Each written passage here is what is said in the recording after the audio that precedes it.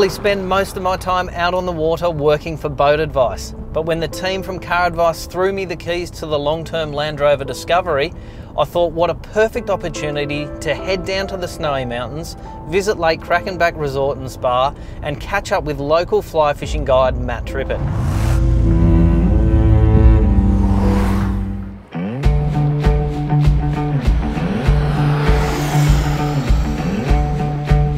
While many are eagerly anticipating the arrival of the 5th generation Land Rover Discovery, I must admit to having a little bit of a soft spot for this particular model. It has rugged off-road capabilities and a large imposing stature on the road. In anticipation of the new model arriving, expect to see prices dropping on this, the 4th generation of the Land Rover Discovery. The 5th generation Land Rover Discovery looks more refined and luxurious, and to me definitely more Range Rover than rugged Land Rover. The 4th generation Discoveries are the last in the big bold vehicles in the Land Rover stable as they move to the new styling. Behind the wheel you have an expansive view of the surrounding terrain, whether that be on the highway or off-road. The high position ensures that you can keep tabs on all of the surrounding obstacles and make sure that they don't sneak up on you. The all-round performance of this vehicle is exemplary. It's little wonder it's been a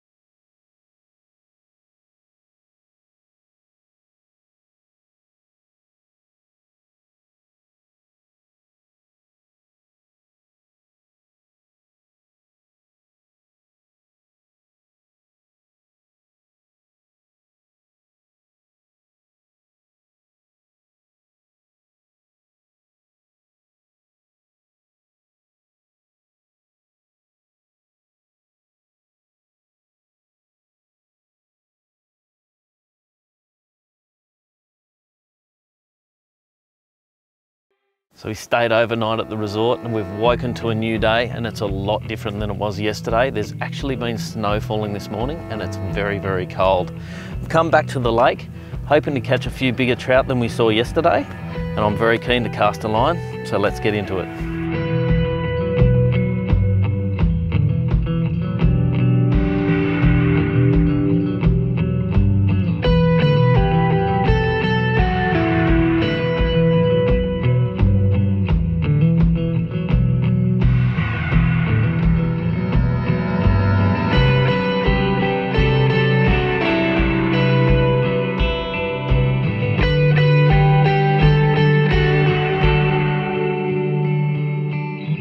another little rainbow, it looks like. They're very energetic at the moment.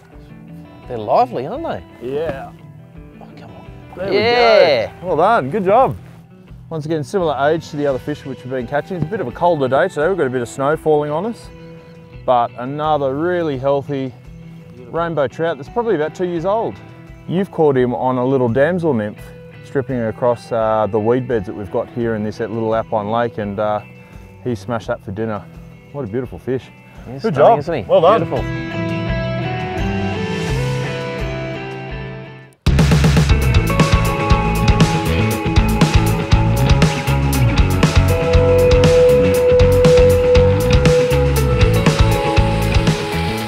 The Land Rover is set up perfectly for forward driving. There's an array of switches down here in the center panel that you can use to either raise or lower the vehicle. So if you've got very rough terrain where you want to keep the underbody away from it, you can lift the vehicle so it's not going to bottom out when you go over rocks and such. You've also got different modes. At the moment we've used the snow and gravel mode the most because we've been driving a lot through obviously snow, mud and gravel. There's also a sand mode and also a rock crawl, so if it's really rough it'll help you control the vehicle over that sort of terrain. And finally you've also got a high and a low gear. Where we've been forward driving today, we've used the low gear because that engages the engine compression braking, and it's much safer to be using that than being trying to tap on your brake as you go down a muddy and very slippery hill. If you lock your brakes up, you'll find yourself sliding out of control. Best thing to do there is to get off the brake and use the compression braking of the engine. It will control the car much more effectively. It's been a fabulous few days down here at the Snowies. We've gone four-wheel driving, managed to go fishing, and luckily enough caught some trout as well. During the course of this trip, I've definitely reaffirmed my love for this vehicle. It's perfect for getaways where outdoor activities are high on the list of things to do. And turn your hand the other way so that you can see. Or just like that, that's perfect. Did you get that?